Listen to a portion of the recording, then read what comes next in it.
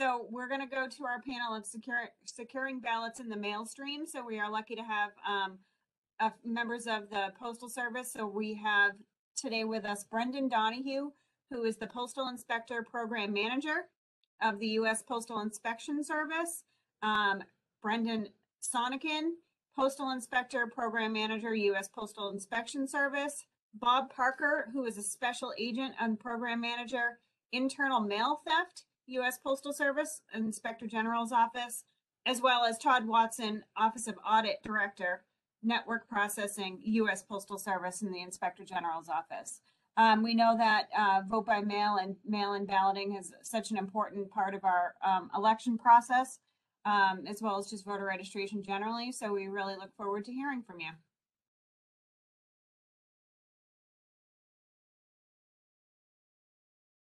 You guys should, there you go. Looks good. Thank you for having us today. So I am Postal Inspector Brendan Donahue. I'm actually an assistant inspector in charge in our criminal investigations group. And I have national oversight of our election offense investigations. And I'm going to introduce Brendan Soennecken. Yeah, good afternoon. Brendan Soennecken, Program Manager for Security at National Headquarters with the Postal Inspection Service, and also have national oversight of our election mail security efforts. So the United States Postal Service protects the mail with its own federal law enforcement agency, the U.S. Postal Inspection Service. As the primary law enforcement, crime prevention, and security arm of the Postal Service, postal inspectors carry firearms, make arrests, execute federal search warrants, and serve subpoenas. We have over 1,300 inspectors strategically positioned across the country who are tasked with enforcing the roughly 200 federal laws that pertain to mail-related crime. Our security work means that we help protect the 600,000 postal employees and 32,000 postal facilities that ensure the timely and secure delivery of election mail to every American voter at home and overseas. The Inspection Service is considered the first and oldest federal law enforcement agency in our country, and we trace our history back to Benjamin Franklin. And our work with protecting election mail is equally historic. We have helped secure election mail since at least the American Civil War, when absentee ballots were delivered to Union troops on the battlefront and postal special agents protected it on its way. During World War II, postal inspectors serving in the military established our Army and Fleet post offices that have evolved into today's military postal service agency. Our inspectors protected absentee ballots mailed to troops overseas in time for the 1944 presidential election, in which an estimated 3.4 million military service members cast absentee ballots. Thanks, Guy.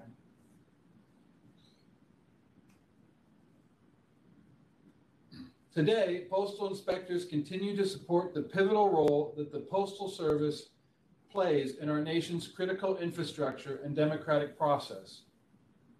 One of the ways we do this is through engagement with various election stakeholders. How do we do that? We collaborate with the Postal Service on national initiatives. And we do this at the national headquarters level by contributing to strategic planning and implementation of election mail initiatives.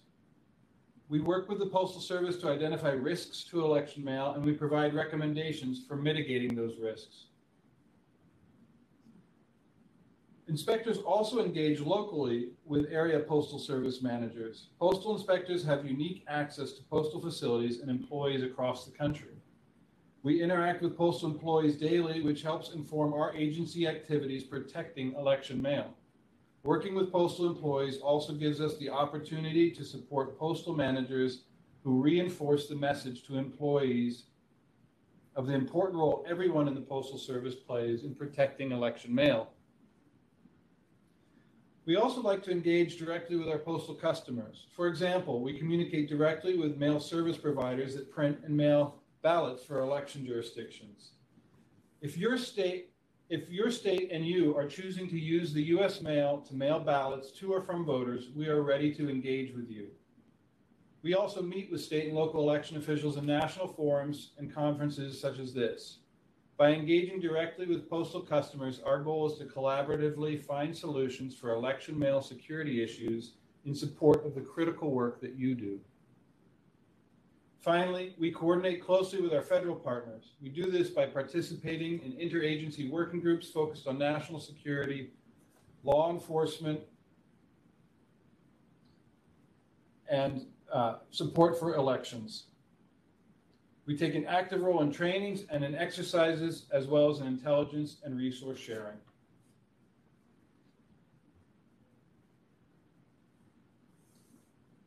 So how does this come together for your ballots? Simply put, there are significant security benefits to be gained from following Postal Service election mail guidance on incorporating the use of the election mail logo and the use of postage statement identification, of serialized intelligent mail barcodes and ballot service type identifiers, also known as STIDs. In combination, these elements of mail piece design help postal inspectors identify and track ballots as they go through the mail stream to ensure the timely and secure processing of all election mail. I'd also like to mention a little about the importance of address security. Keeping your addresses current is of paramount importance. During the 2020 election, postal inspectors reached out to all 50 state election directors through NASED and NASED to ask for your help identifying all the officially recognized ballot return addresses in every state. Those addresses were critical to our activities preventing address-related fraud. During this outreach, we took the opportunity to share with you some of what we do to support election mail security and investigations. Thank you for assisting us in our efforts, and we look forward to your continued support around address security in the future. The Inspection Service takes threats sent by mail very seriously. We provide 24-hour response for dangerous and suspicious mail reported on postal property. We also work with state and federal authorities to investigate any and all threats to election officials involving the mail. Inspectors are also available to help election officials prevent mail-related security issues. At the request of election officials, inspectors trained in dangerous mail response are willing to review election mailroom security and discuss recommendations for identifying dangerous and suspicious mail with those election officials. Finally, the Inspection Service's experience with protecting the mail and the Postal Service during times of natural and man-made disasters. Our inspectors regularly provide security in areas affected by a disaster, and they support the Postal Service in securing the mail and restoring service and mail service to affected communities.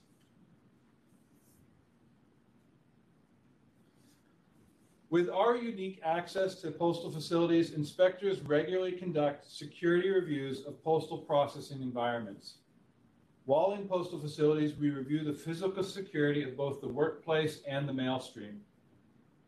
During elections, our inspectors are often tasked with conducting additional election mail-specific security reviews.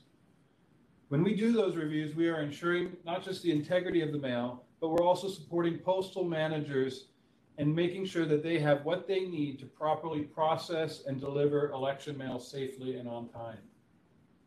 During the 2020 election cycle, postal inspectors conducted election mail security reviews in all 50 states, the District of Columbia, and in nearly every territory. In total, over 2,200 security reviews were conducted by more than 700 inspection service personnel, encompassing over 13,000 hours of work. Thank you. Next slide. So as important as cybersecurity is for your own offices, it is equally important for the Postal Service. Cybersecurity is a critical component of both our delivery processes and also mail processing processes. So the Postal Inspection Service, we work closely with our partners in the Postal Service's Corporate Information Security Ops to secure the network from cyber incidents, whether those are purposeful or otherwise. We also work to monitor for threats to our own processing environment to ensure the secure delivery of election mail. We also work to secure, as Inspector Soennecken mentioned, addresses. So specifically during the 2020 elections and still to today, we monitor addresses for ballot returns to ensure that fraudulent hold mail requests and also fraudulent change of addresses are not placed on those addresses. So in order to accomplish that, as Inspector Soennecken mentioned, we need your help. So we regularly have reach out, as we did in the 2020 elections, to state election directors or those offices to inquire as to ballot return addresses. But we also would appreciate proactive reach out to us with any changes to addresses so we can add those to our monitoring. In terms of incident response, so the Postal Inspection Service works with our partners in CISO, the Corporate Information Security Office, to actually respond to incidents and also investigate those. So if a fraudulent old mail request were to be placed, even though it would not actually take effect, we will work to investigate that, and along with other cyber crimes associated with that. Next slide, please. In terms of our election offense investigations, which is a critical component of the security of election mail, we conduct investigations in a number of areas. So postal inspectors have really broad authority to conduct investigations, similar to partners at the FBI and other federal law enforcement agencies. We conduct investigations involving the theft of election mail, election fraud, and various voter fraud schemes in which election mail is utilized. And we also investigate threatening communications to election officials. So how do we accomplish that? As many of you know, we have postal inspectors throughout the country. Similar to the FBI and their election crimes coordinators that many of you are familiar with, we also have our own election crimes coordinators. And we have coverage throughout the entire United States. We have approximately 57 election crimes coordinators in total.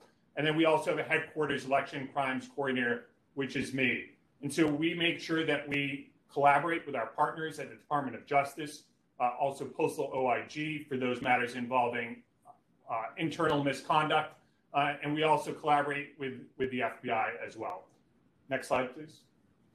As mentioned, these are some of our partners. I will mention for all of you, when we conduct an investigation, in every election offense investigation that we conduct, we collaborate and ensure notification to the Department of Justice and the FBI, and those involving internal postal employees, we ensure coordination and contact with the Postal Service Office of the Inspector General.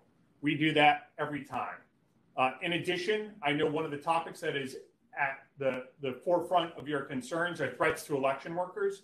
We do collaborate with the task force on threats to election workers. We share threats that are brought to our attention involve election workers with the Department of Justice and the FBI, and vice versa when they become aware of those through their own channels. Next slide, please. In addition to the election offense investigations that we conduct, we also conduct proactive monitoring for complaints. So how do election offense allegations or security concerns come to our attention? There are a number of ways.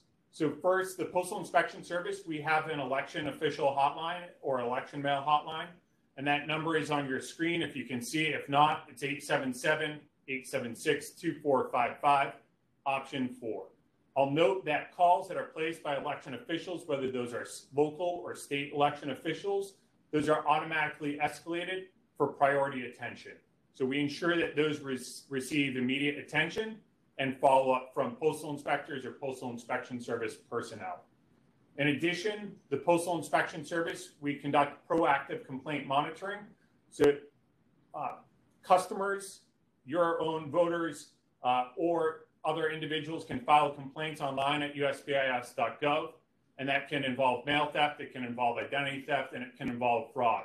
We regularly monitor for complaints that are associated with elections there. In addition, the Postal Service and their customer care center receives complaints, and we monitor their complaints for those that may be election related. We also receive complaints from postal employees that we follow up on. For those that are external in nature, those are handled by postal inspectors. For those that are internal in nature, we refer those immediately to the Postal Service Office of the Inspector General, and there's also an escalation there too to ensure awareness of important election mail matters. Next slide, please. So in terms of the support that we can provide to election officials, including all of you and those local and jurisdictions within your own states, as mentioned, we can perform election mail security response. Encourage you to reach out to the Postal Inspection Service in any of those circumstances. If you reach out to the FBI, we have close coordination through our election crimes coordinators and the FBI election crimes coordinators. And often they will also provide awareness to us of any sort of matter involving election mail, even if it does not come directly to us. And vice versa, we'll provide awareness to them as well. We also recommend election mail design security benefits. We're more than happy to speak to you about those, as mentioned by Inspector Soennecken, especially intelligent mail barcode and the visibility that provides. Not only is it a benefit for your office and your voters, but there is a security component there that is truly beneficial. And there are also other components that we can recommend that are beneficial in terms of mail piece security and ensuring the security of elections. Recovered election mail notifications. I know this was a concern during the 2020 elections. The Postal Inspection Service has a policy in place.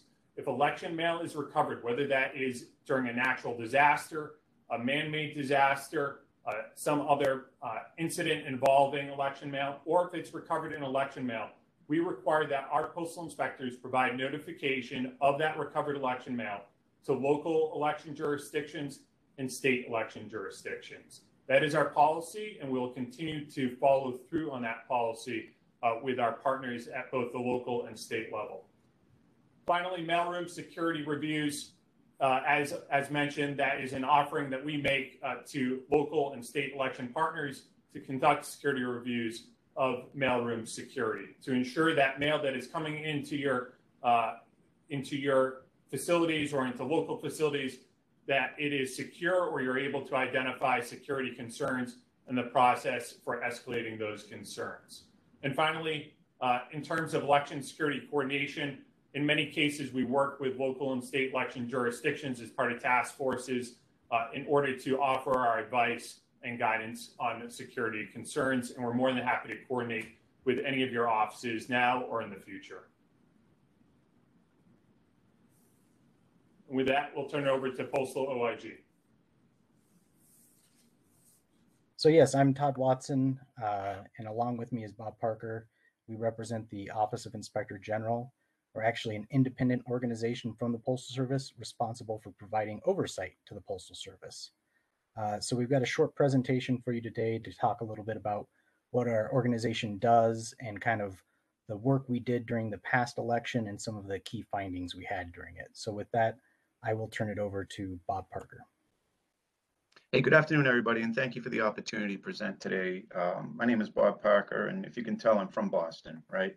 I've been with the Postal Service 26 years. Of the last 18 has been a special agent with the OIG, and I currently serve as the program manager for mail theft and narcotics.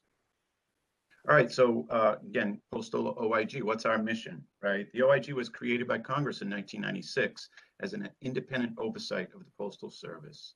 Our mission is to help maintain confidence in the postal system by conducting independent audits and investigations. We employ more than 1,000 investigators, auditors, and professional support personnel stationed in multiple offices throughout the country. Like most inspector generals, we help prevent and detect fraud, waste, and misconduct. We promote economy, efficiency, and effectiveness. We promote program integrity and keep the Postal Service Board of Governors, Congress, and Postal Service Executive Management Team informed of problems, deficiencies, and corresponding corrective actions. We differ from the Inspection Service in that the OIG has primary jurisdiction over internal crimes committed by postal employees. The Inspection Service, as noted earlier, investigates external crimes against the Postal Service and provides that security blanket for the mail as it flows through the postal system. Next slide, please. What do we do? Well, we have two primary missions, investigations and audits. Under the investigations, we prevent and detect fraud, waste, and misconduct, and we strive to deter postal crimes committed by postal employees. Under the audit function, we determine the efficiency and cost effectiveness of programs and operations. Within our Office of Investigations, we have multiple different disciplines. Each of the disciplines has special agents that are uniquely trained to investigate certain areas, some of which are contract fraud, financial fraud, official misconduct in general, healthcare provider fraud, healthcare claimant fraud, And the one of most concern to all of you is internal mail theft, which would include willful delay or destruction of the mail. Next slide, please. So what is our role? The OIG plays a critical role in protecting the integrity of political and election mailings by ensuring Postal Service employees properly handle mail from induction into the mail stream to its final destination. The OIG meets this mission by coordinating with the Postal Service and our law enforcement partners, including the Postal Inspection Service, Federal Bureau of Investigations, Department of Justice, and others. In addition, we conduct observations and audits of postal facilities to ensure that the Postal Service follows its established policies and operating procedures. Due to the COVID-19 pandemic, the number of Americans voting by mail was expected to increase significantly, and it did. The pandemic, coupled with operational changes enacted by the Postal Service, raised concerns among many stakeholders about the Postal Service's ability to process and deliver election mail timely for the general election in 2020. In addition, we wanted to check on issues we found in previous audits, including whether USPS was properly handling election mail. Next slide, please. So we engaged in interagency collaboration in 2020. In fact, in April of 2020, we began 2 working groups that shared election and political mail information and discussed ways to mitigate the risks. We engaged with our external law enforcement partners. We held bi-weekly meetings with the Postal Inspection Service. The OIG participated in several tabletop training exercises hosted by the FBI and the DHS. And we worked with the Department of Justice Public Integrity Unit on those matters that rose to the level of prosecution. We also met with the Postal Service and their election coordinators for each area field office. In the week leading up to the actual general election, we established a 24-hour command post at our OIG headquarters in Roslyn, Virginia. The command post reviewed all incoming hotline complaints regarding the election and coordinated with our field operations so that we had a timely response in that final week leading up to the general election. I'd like to hand the presentation over to Todd Watson now to discuss our election mail oversight audits. Next. All right, thank you, Bob. Amy, can you go to the next slide? So we conducted several audits leading up to the election, looking at how the Postal Service process, transport, and deliver election mail. We wanted to make sure that they were following their established procedures and that they were delivering election mail timely. So basically, over half our organization went out and conducted observations the month before the election, leading up to the election. We were able to complete over 2,000 observations. We developed an app for our team members to use while they were out conducting observations for them to quickly input the results of the observations. And we were able to actually take that data and almost in real time provide results to the Postal Service and Congress as well. So what did our team members review when they were out there? Well, we went and looked at postal plants. Those are the big sorting facilities that sort the mail to where it needs to go, as well as delivery units. That's where it'll come for a mail carrier to grab it and take it out for delivery. So we wanted to go check to see if these facilities were conducting their daily all clears. Management's supposed to walk through the facility at the end of each day and make sure that they are clear of any election mail at that facility. So we made sure they were doing that. We also conducted our own independent review to make sure they were clear of election mail. We also wanted to make sure that they were postmarking their ballots according to their policy. One of their policies is that they have a separate staging area for election mail. So once it comes in, it goes into this special area that's very high visibility, and they know they need to expedite that mail out. And one of the best practices we saw out there was some facilities working with election officials to get an estimate of election mail volume and drop dates from your offices, as well as getting test pieces to kind of sort on the machines to ensure that the pieces are machine compatible or would sort on the machines and not cause errors.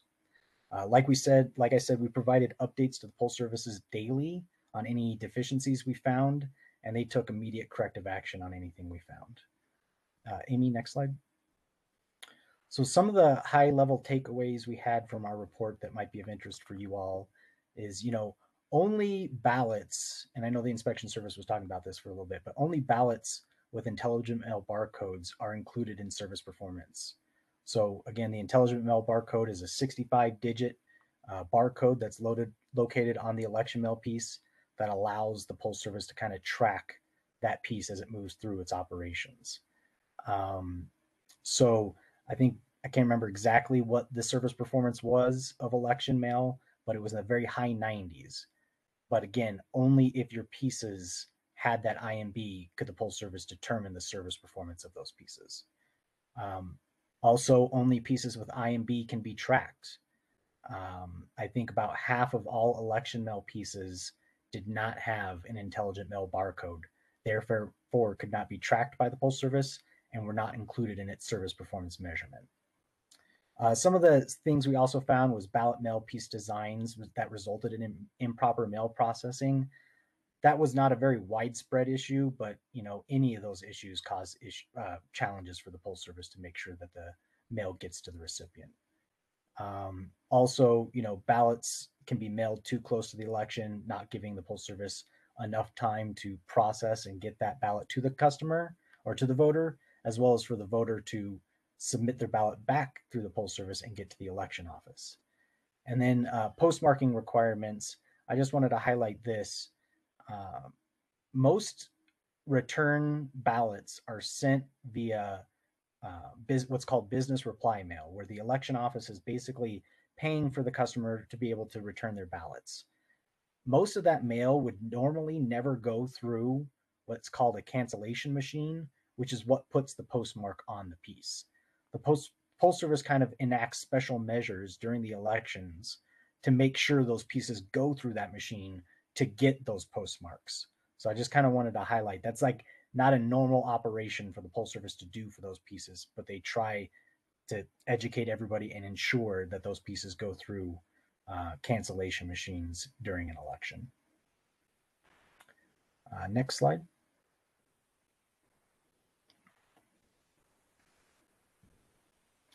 So for the 2022 midterm election, we're going to do a lot of the same stuff we did during the last election, a lot of cross-agency collaboration, coordination with our law enforcement partners, Postal Service election mail coordinators, and outreach to our external stakeholders as well. We plan to do additional audits of the Postal Service's readiness for the election, as well as an audit on the service performance of election mail pieces during the election. Next slide. And if you wanted to get in contact with us, if you ever have any challenges, feel free to contact us.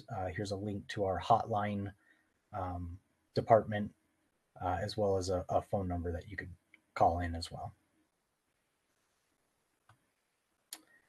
And with that, we can open it up to any questions you have either for us or the inspection service. Thank you. I've gotten a couple of questions in the chat. So first, I want to make sure it's really clear to everyone, when does USPIS get involved and when does USPS OIG get involved? Like, just, I want to make sure we have a clear blanket statement for everybody to understand the difference.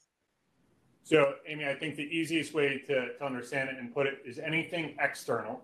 So that would be external mail theft, claims of fraud, anything external to the Postal Service in terms of investigations. The Postal Inspection Service handle those.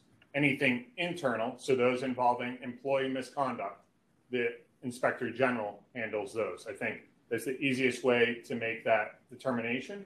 In terms of security and conducting observations of mail conditions, that is a shared responsibility between both agencies. Thank you. That's what I was hoping for. I have a question here. Does USPIS get involved if, like, a nursing home employee forges a signature on a ballot application that is then sent through the mail? Yes. That is a full sentence. Thank you. I see Megan has her hand raised, so we'll go to Megan next. Thank you so much. And thank you all for being here today. I really appreciate it. I learned a lot. I think that was really helpful, and I hope we can get the slides so that we can share it with our offices and our other election partners.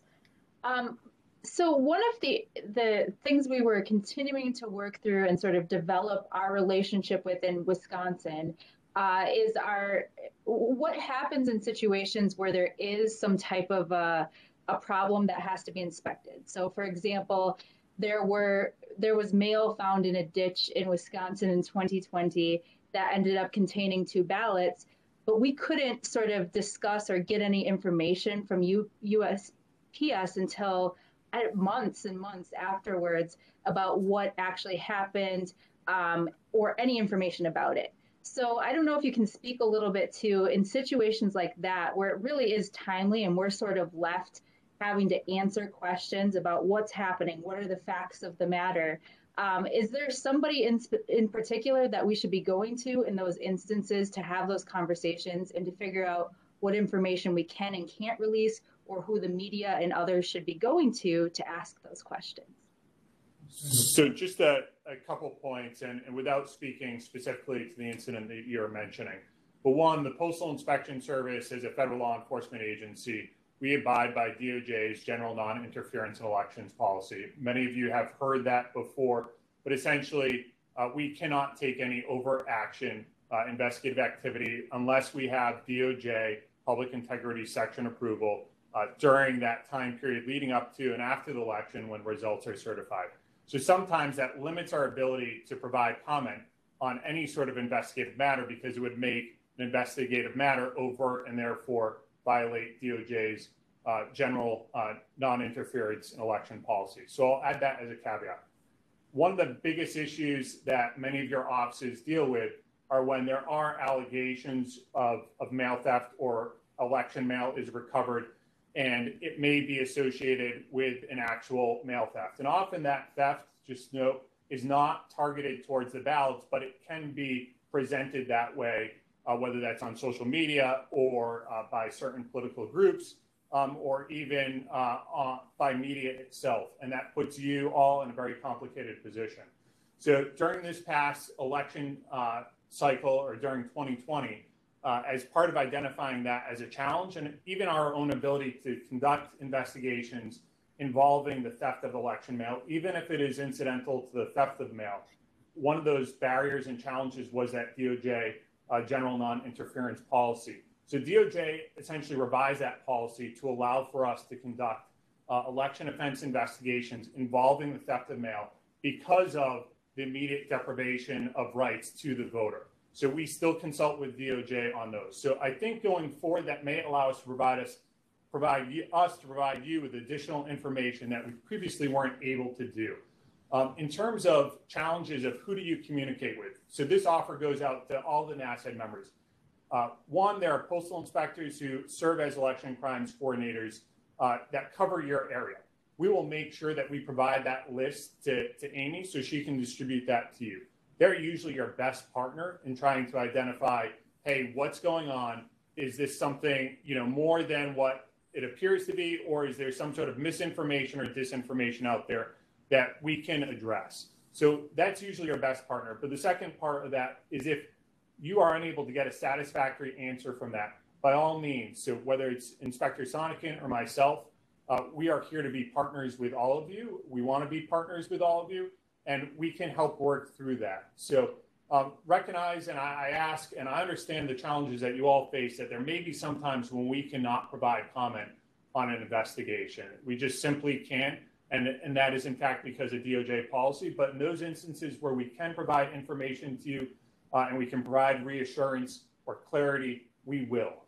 That is my promise to all of you. We'll work through you, and I make that as a genuine promise. We want to be good partners with you. And when you utilize the mail, and I don't just say this as a tagline, but you are paying as part of that postage for the protection that the Postal Inspection Service gives that election mail. And so with that should come our ability to share information to the extent that we can, but your confidence in that we are going to secure that mail. I hope that answers that for you. But if you have any follow-up, please, by all means. Thank you very much. I could just add to that, what Inspector Donahue said is absolutely on point. You know, I get the emails when we inform you of the name of the sender, for example, of a ballot that was recovered in the ditch. And I start to receive emails, well, can you tell me a little bit more? Can you tell me a little bit more? And I apologize, and I give a rather standard answer that, you know, I'm not at liberty to discuss an ongoing investigation. I know that sounds terrible, but I think I cannot say it any better than how Inspector Donahue related to you, and thank you, Brendan, for that. But you will, you know, as the inspection service said, from the OIG as well, you'll receive the information on the face of that ballot. We are going to uphold that same commitment as we did in 2020 to provide each of your respective secretaries of state the information associated with those ballots that we recovered during our investigations. But again, we're just in most instances not at liberty to discuss ongoing investigations.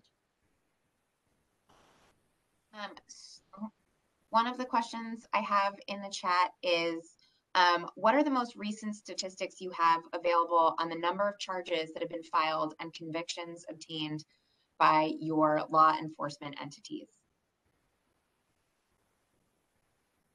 So in regards to the Postal Inspection Service, I will have to get back to you, but I will get you those numbers, Amy.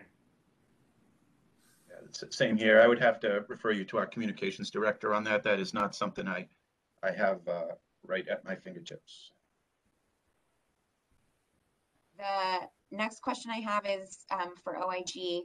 What's the frequency of the audits you're doing? This state received notice of ballots from 2020 found at 2 different locations in late 2021 or in early 2022. So typically we're doing a readiness audit during midterm, during primary elections. So we'll kind of start that one and do our observations during May and June, which is when most of the primaries are occurring. And then we'll do our service performance one closer to the election, basically doing observations from October up to election day. So that's kind of our scope period. And when we cut off our observations would be that date.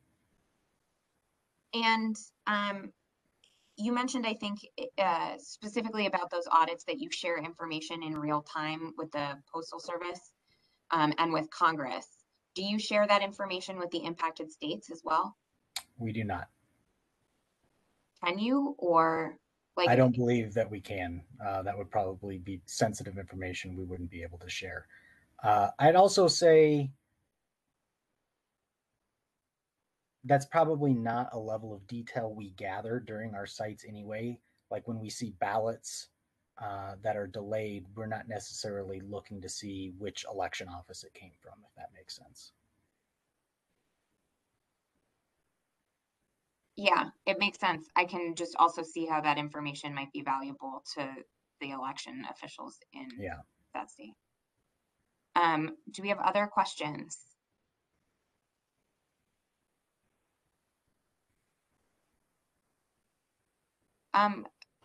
Brendan, one of my questions for you, you mentioned that you would share the election crimes coordinator information with me. That would be great, and I will get that out to everyone as soon as possible. Do those election crimes coordinators do proactive outreach to at least state election offices? So some do, and we are encouraging all of them to do it. So some are more proactive than others, but we certainly, during 2022, some had differing levels, during 2020, especially during that election year, had varying levels of coordination. Some that were very proactive in their outreach, some not as much, but we are encouraging all of them to have proactive outreach to their state election offices. I would just put in a plug that seems like it would be a valuable thing to require so that if there is an incident, people are not introducing themselves at the last minute. Michelle, I will turn it back to you. Thanks, Amy. And thanks to our panelists. I think we got a lot of information that will be useful going into the 2022 elections and beyond. And I look forward to working with people from the Postal Inspection Service, the Inspector General's office, so that we can continue to make sure that our ballots are delivered on time and we resolve any issues.